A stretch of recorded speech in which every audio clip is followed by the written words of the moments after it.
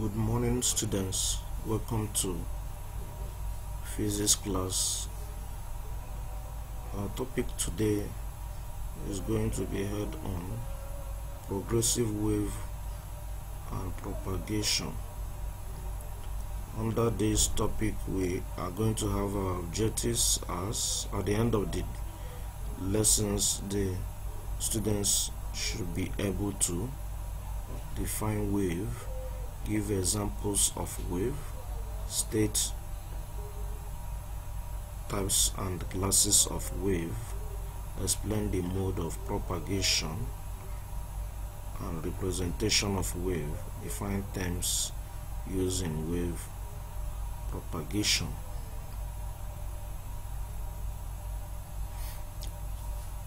The first topic is what is wave?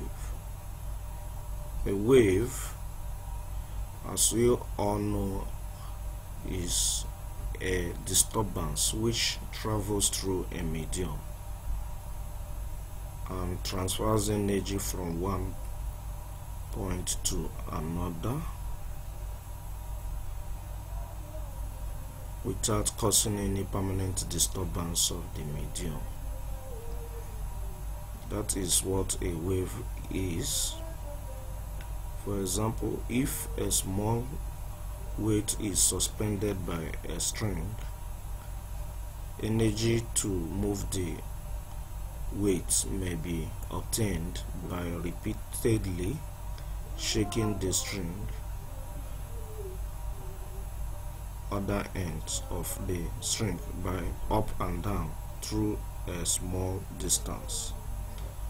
So the diagram we have here shows how wave moves. Its molecules of the object of the particles of the medium moves up and down, while the wave moves in a horizontal direction, spreading from one point to another. So that is how wave occurs. And the picture also is showing the wave generated in water wave. In the ocean or in the sea, we normally encounter a lot of wave. So we normally have the molecules of water moving from one point to another, causing a form of disturbance in the water. And any molecule, any object that is placed within the water is disturbed, is either moving up or down or being moved from one point to another. So that is why what will actually explain what the definition of a wave is really talking about. So wave is actually a disturbance. Examples of wave. There are many examples of waves, such as water wave. Water wave generated by dropping a stone into a pond or swimming pool. Water molecules moves up and down and transfers energy. Waves are seen spreading out from the point the stone is dropped. So other examples of waves are waves generated by plucking a string fixed at both ends, sound wave, electromagnetic waves such as light waves, radio wave, microwave, radiant heat, ultraviolet wave, X-rays, and gamma ray. These are examples of waves.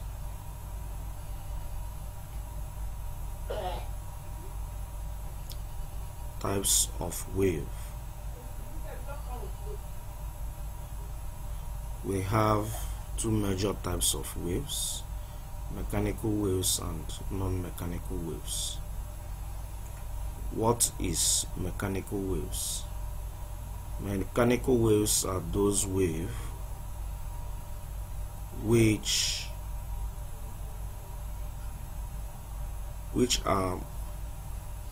require material medium for their propagation. Example are water wave, sound wave, and wave generated by plucking a string. These waves require a medium for their propagation, so that is why they are called mechanical wave. They need something to move them from one point, a medium that carried them, to move them, that shakes to help them transfer their energy from one point to another. Another form of wave we have, according to what we said earlier, is non-mechanical wave. And non-mechanical waves can also be called electromagnetic waves. Electromagnetic waves are waves which do not require any material medium for their propagation. Example are light wave, radio wave, radiant heat. They move by the help of electric fields and magnetic fields.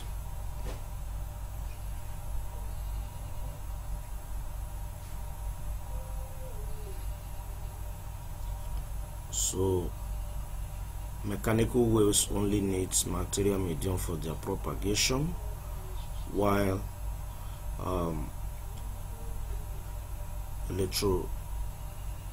non-electromagnetic wave does not require any medium for their propagation, but by the help of electric field and magnetic field.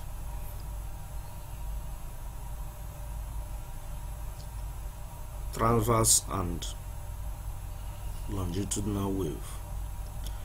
Waves are sometimes classified into two major types, whether mechanical wave or electromagnetic wave. They are classified into major type, which is what we call the transverse wave and longitudinal waves.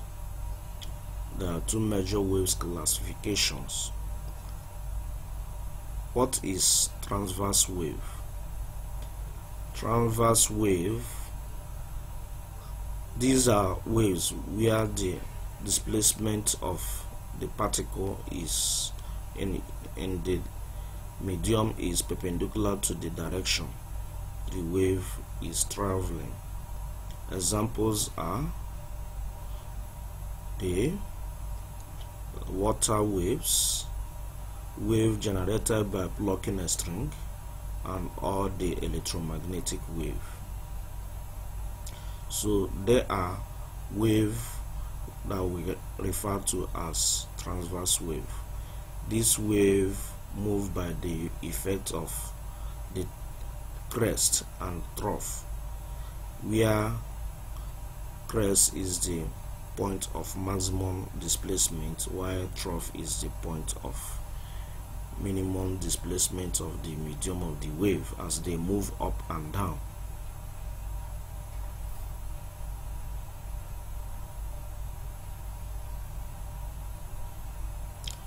The next is longitudinal wave. These are waves generated where the displacement of the particle is the same direction as the wave is traveling. Example are of such wave is sound wave. Sound wave its particle tends to move in a horizontal direction, and in the same way, that is the direction through which the wave is moving. So the direction through which the molecules that bring about the movement of the wave is traveling is the same through which the wave is traveling. So that is what we call longitudinal wave. They tend to move by the effect of what we call compression and rarefaction.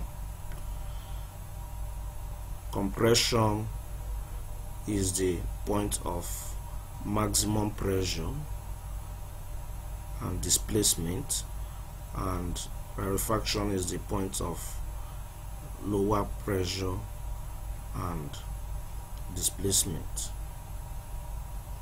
So it tends to breathe, just like when somebody is breathing. That is how longitudinal wave tends to move. Is molecules travel in the same direction as through which the direction of wave is traveling, so they move in the same direction.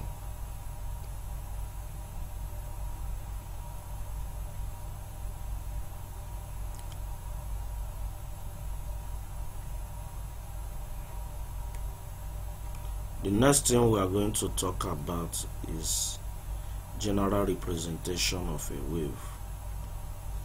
wave, both longitudinal wave and transverse wave, which are two major classification of wave,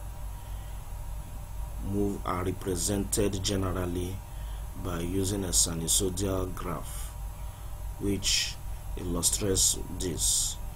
That shows sinusoidal graph, both up and down, which represents point of maximum displacement, which we call the crest, and here represent point of minimum displacement, which we call the trough, and this is a point of equilibrium position.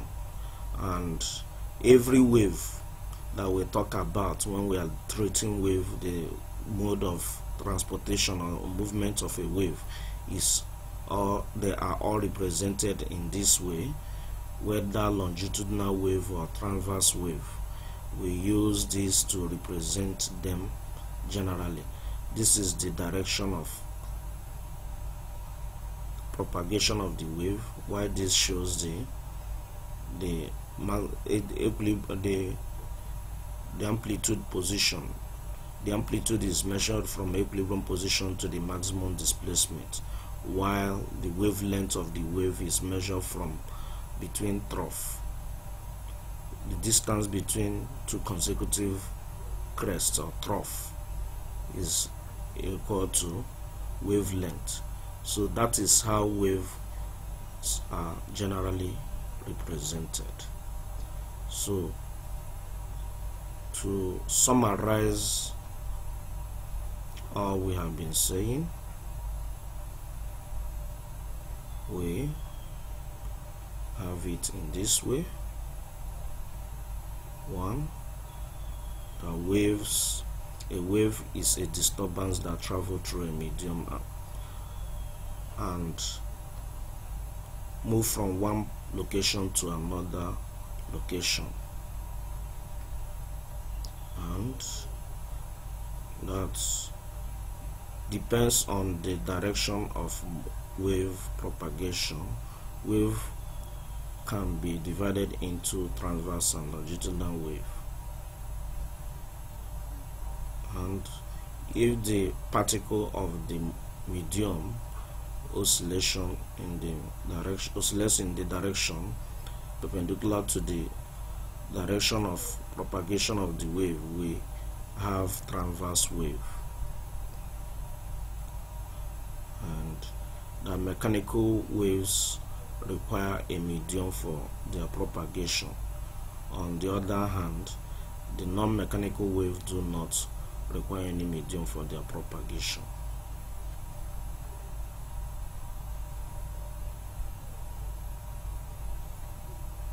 Yes, the crest is the maximum point of upward displacement of the medium. A trough is the minimum point of downward displacement of the medium. That if the particle of a medium oscillates in the direction parallel to the direction of the propagation of the wave, it is called longitudinal wave. That's the compression region of maximum pressure and density, while rarefaction are the areas of minimum pressure and density. And longitudinal waves usually travel in the form of compression and rarefaction.